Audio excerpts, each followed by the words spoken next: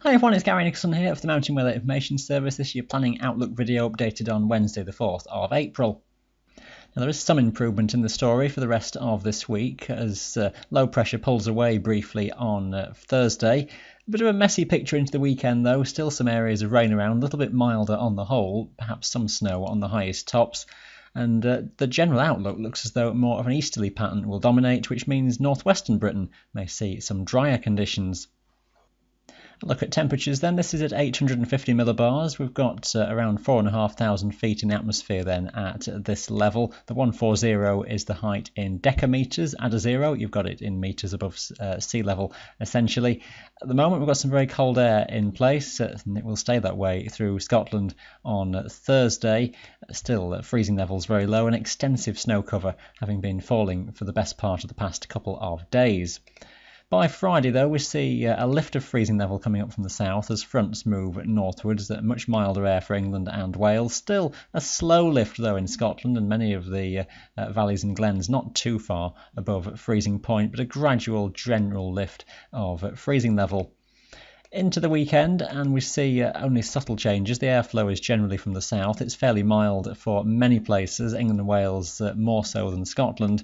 The higher mountains only perhaps just above freezing point, only very slow thawing given some sunshine around by day.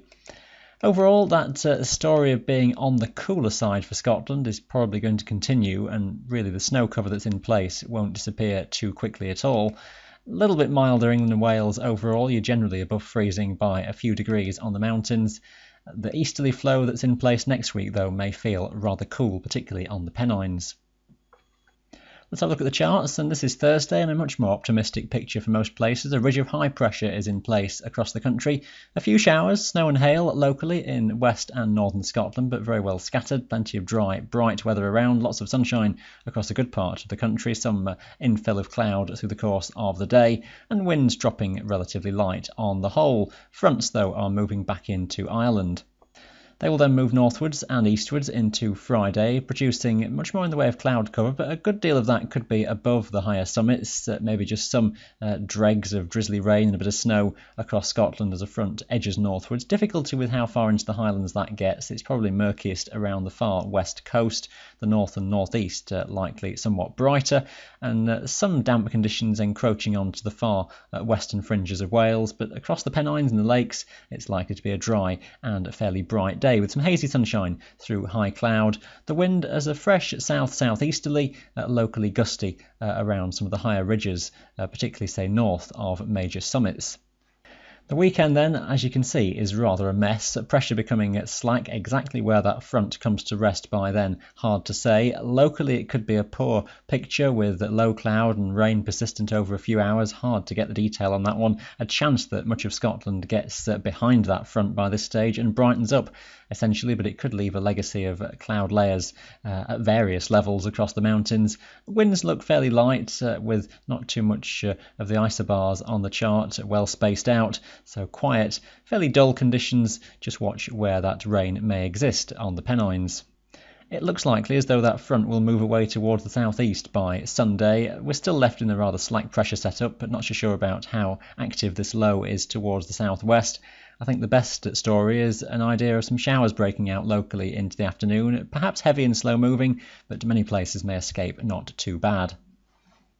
So if we've got low confidence at the weekend, it stands to reason that we're not going to be that much more certain by the early part of next week. But there is a general theme developing, and that is that high pressure is towards the north, that low pressure is more towards the south, and an easterly flow is going to dominate into mid-April. That may just bring some rather cool conditions and banks of low cloud in off the North Sea onto the Pennines, perhaps the eastern Scottish Highlands.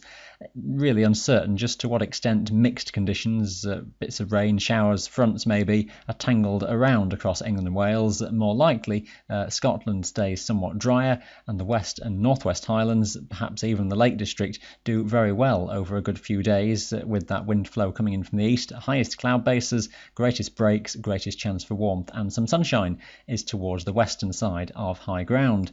That takes us through into mid and late week. The idea of high pressure staying towards the north, the easterly flow is in. Confidence, as you can imagine, as I said at the start, is quite low, but that overall theme of an easterly seems to be where we're going into mid-April, and something a bit more settled than where we've been in recent times.